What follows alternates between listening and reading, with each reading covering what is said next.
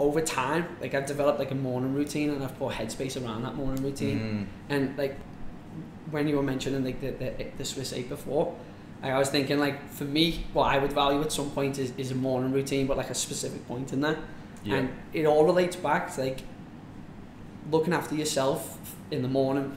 We discussed this earlier, didn't we? Like looking after yourself in that morning time and being like selfish to be selfless just pays off so much. Like now you have the beauty of waking up here and going outside and getting some vitamin D. As soon as my feet touch that sand on the beach, I'm writing out a gratitude list and I'm smiling, you know. It's like just these little things and so let's pause there and talk about your morning routine. Like, what do you do for a morning routine? How does that serve you? Why did you start doing that? So it all starts for me. My morning routine starts in the evening. And why is because I know that I can't settle in the evening. My why in the morning is because I can't settle in the evening.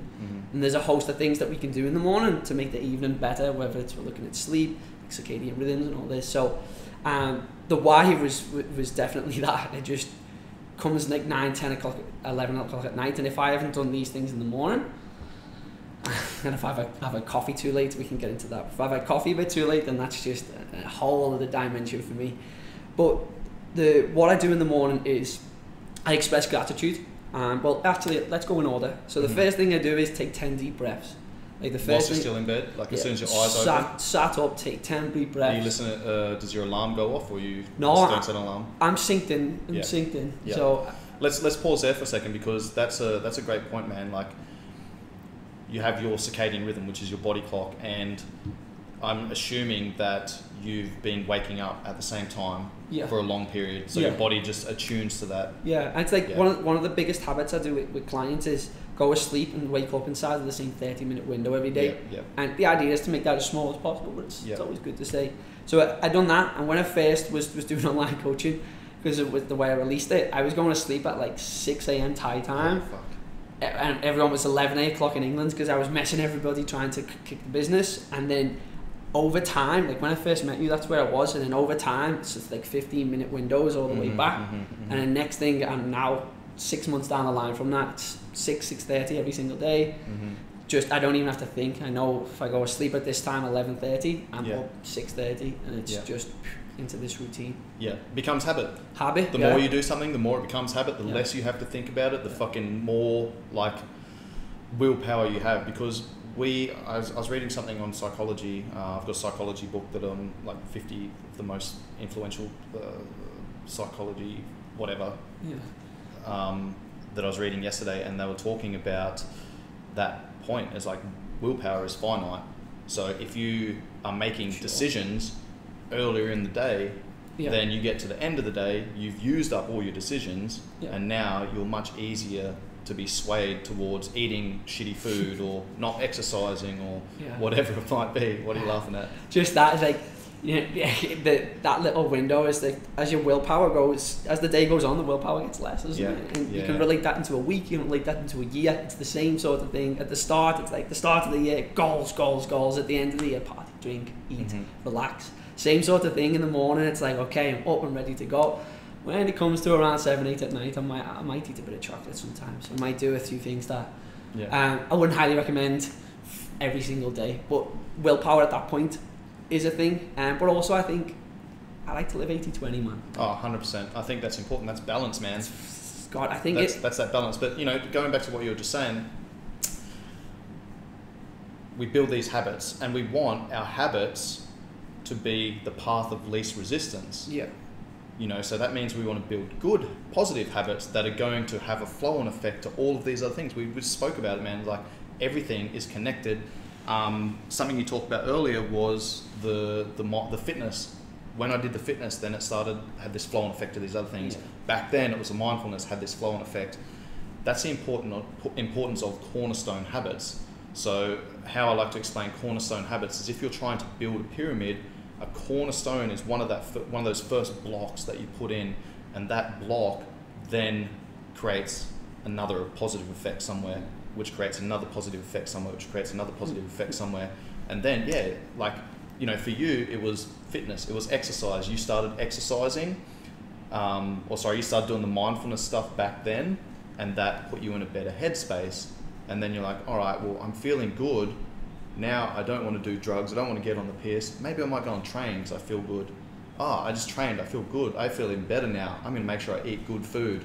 Oh, fuck yeah. I'm feeling awesome. I might go for a jog down on the beach or whatever it might be. Like, these positive habits have a flow-on effect. And if you can find like one of these cornerstone habits that does impact all of these other principles, like, that's where you should be investing your time and energy.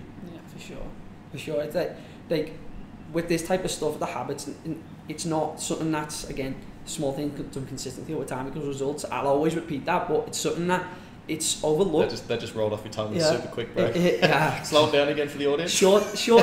Small things done consistently over time equals results, and I will always repeat that. I repeat that to my clients quite a lot, and it's creating a sustainable, realistic lifestyle. Like, people tend to put themselves on something and be so rigid, and then if they come out of the thing that they're on, whether it's a diet, whether it's I'm doing 6 gym workouts this week, it's not always realistic and sustainable, and it's breaking stuff down and being like, okay, well, for the first month of training, are you going to do 24 workouts and only have 1 day off a week, or are you going to do 3 to 4 workouts a week, spread out at about 60 to 90% of your max over a period of time? Yeah, that's more realistic, isn't it? And I think, like, with the habits and stuff, people think, well, I couldn't get to meditate for 30 minutes. I couldn't get to do yoga like this. I couldn't get to lift weights like that. And it's like, well, you could do if you start now and aim 6 months ahead. If you do something consistently over time for 6 to 8 months, you'd be surprised at the progress that you can actually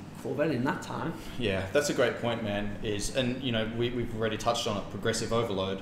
Yeah. You know, what I do with my clients is, hey, what's one thing? What are we working towards? All right, working towards this. Where are you now? I'm here. How do I close that gap? How do I get from A to Z? All right, maybe I go from A to C and then C to H. Yeah. The path that I take is going to be completely different with every single person. But the point is, it's about moving in the right direction. And something I'll say to my clients is, what's one thing that you can do consistently for the next 2 weeks? Every fortnight I have a client call. What's one thing that you can do consistently for the next 2 weeks that's going to move you in the right direction?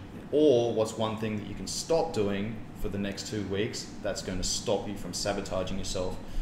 That's all I want you to focus on. Yeah. All right, cool. Next call. Hey, have you achieved that?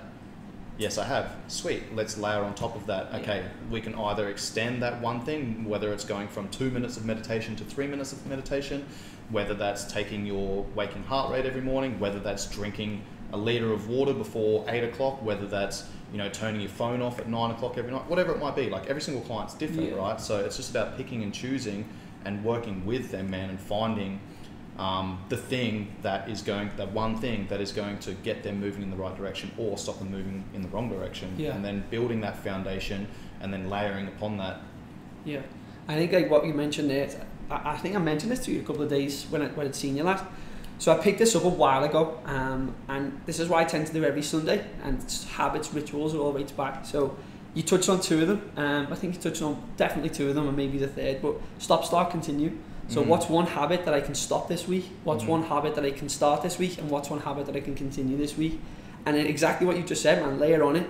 So it could be as simple as, like, just what I said. So my stop this week was eating sugar late at night because I started training again yesterday.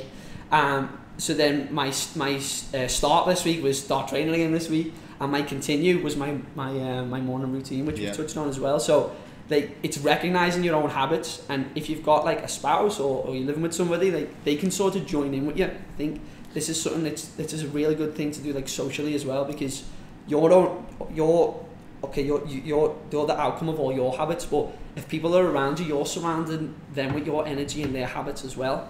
So if you can sync these, like, sort of things into relationships, it gets so much better because everything starts to sink in a little bit more, and then, as we said, like, transfers over to different areas as well.